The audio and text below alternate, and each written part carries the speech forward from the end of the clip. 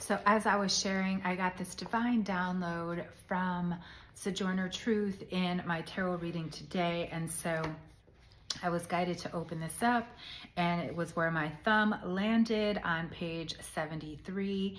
And here it is, the sacred message. I'm just going to start reading from where my eye catches, and says, here we go. One thing she was sure of, that perceives, do unto others as ye would have them do unto you.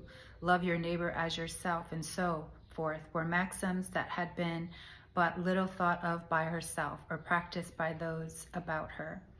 Her next decision was that she must leave the city. It was no longer a place for her. Yeah, she felt called in spirit to leave it and to travel east and lecture. She had never been further east than the city. Neither had any of the friends there.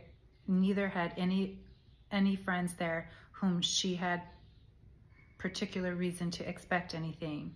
Yet to her it was plain that her mission lay in the east, and that she would find friends there. She determined on leaving,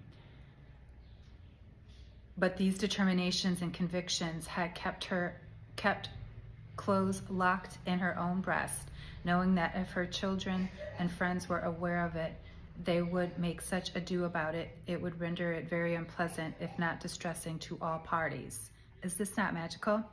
Having made what preparations for leaving she deemed necessary, which was to put a few articles of clothing in a pillowcase, all else being deemed unnecessary encumbrance, about an hour before she left, she informed Mrs.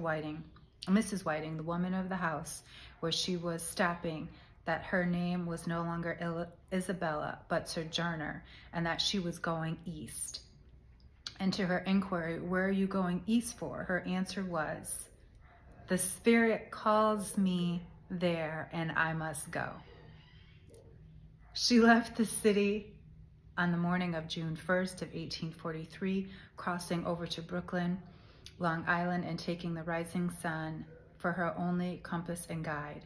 She remembered Lot's wife, and hoping to avoid her fate, she absolved not to look back until she felt sure the wicked city from which she was fleeing was too far behind to be visible in the distance.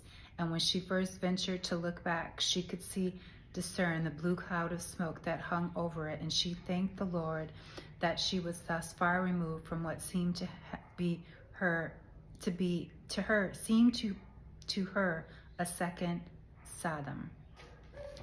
Wow, was that bibliomancy or what? So stay tuned tomorrow for more. So what message did you get for your future self?